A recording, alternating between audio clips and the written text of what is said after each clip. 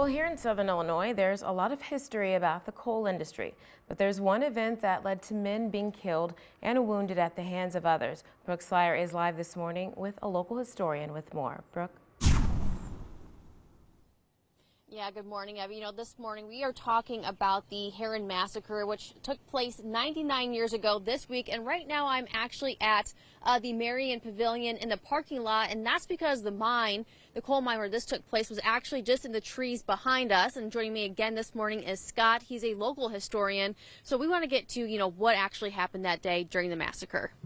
Well, you and I, Brooke, are enjoying a beautiful sunrise, but 99 years ago, 300 yards behind us, for 52 men that had been surrounded all night and shot at and had dynamite sticks thrown at them.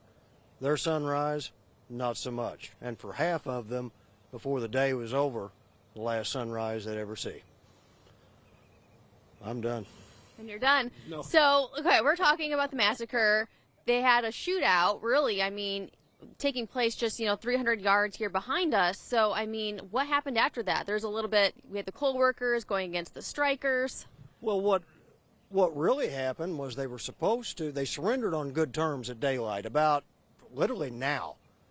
The men in the mine, the non-union workers, or in those days scabs, were told, come out, surrender, we'll march you to the train station and we'll send you back home to Pennsylvania, New York, Chicago. That didn't happen. That didn't happen. Once they got down here, a half mile down the road, the crowd they had surrendered to turned them over to a crowd not so friendly. And for the next 4 or 5 hours, it was butchery. They shot people, stabbed people, hung people from trees, and drug them behind automobiles. It was literally a hell on earth for 52 men working in a non-union coal mine. And those people, a lot of them, I was reading, did come down from Chicago as well. And we're going to be talking about what happened to those people who passed away that day, because the aftermath of the Herrin Massacre is just as interesting as, what happened that day 99 years ago. So that's coming up later on in the show. But for now, back to you in the studio. Well, in national news.